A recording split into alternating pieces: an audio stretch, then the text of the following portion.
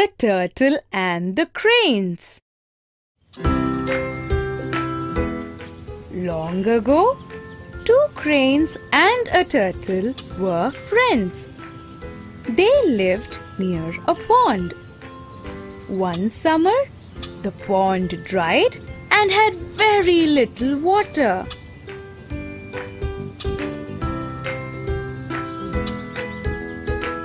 The cranes wanted to go to another pond along with their friend.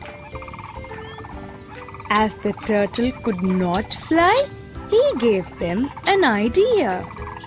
He asked the cranes to hold a stick on both the ends.